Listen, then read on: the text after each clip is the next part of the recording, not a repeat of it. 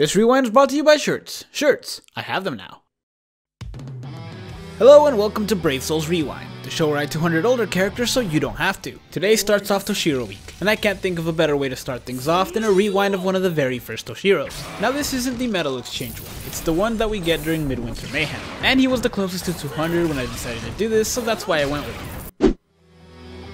Like the rest of these videos, I started off with the normal attack damage build, and as you might expect, it wasn't that great. That said, it was a little bit better than I actually thought it was gonna be, but part of it is because I had a Hollow Killer advantage. Still, the overall damage was underwhelming, partially due to the fact that this character has a really low attack, and no actual multipliers. His soul trait is just freeze resistance, and he has no bruiser. So literally the only thing he had going for him was the actual killer. I will say he did have much better range than I initially thought, but in the end, much better is just every other character's normal. With all this said, I suppose you can make a decent build out of this if the attack is high enough, but even if you max out his attack as high as it could go, you just end up with a regular character, so it's really not worth the effort. So yeah, this build is not viable.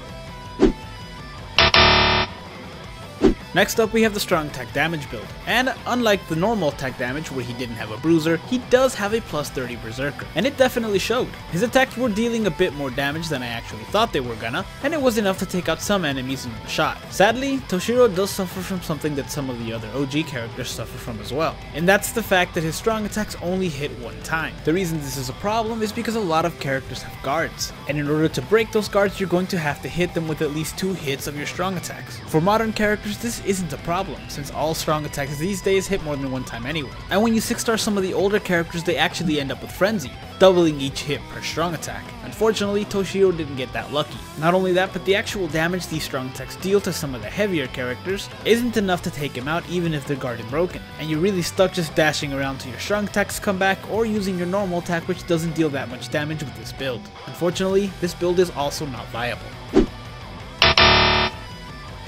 Finally, we have the strong attack recharge build, and this is my favorite of the 3. You can actually spam your strong attacks, and breaking enemies' guards is a lot easier since they come back quicker. Not only that, his strong attacks actually have decent reach. Obviously it's nothing like modern characters, but for an OG character, it isn't terrible. That said, the damage is awful. This was my favorite build, but it took so many strong attacks to take out some enemies. Since obviously I replaced all the strong attack damage links with strong attack recharge links. It made it a little bit easier since you can always be knocking enemies on the ground, but it just meant you have to wait for them to get up again till you can hurt them. In the end, this also wasn't a viable build, and this character is not salvageable.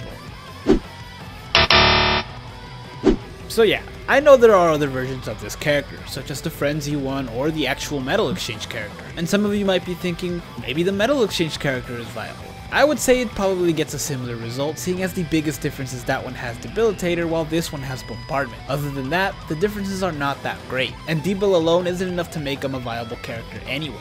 So I guess 2 rewinds in 1 in this video.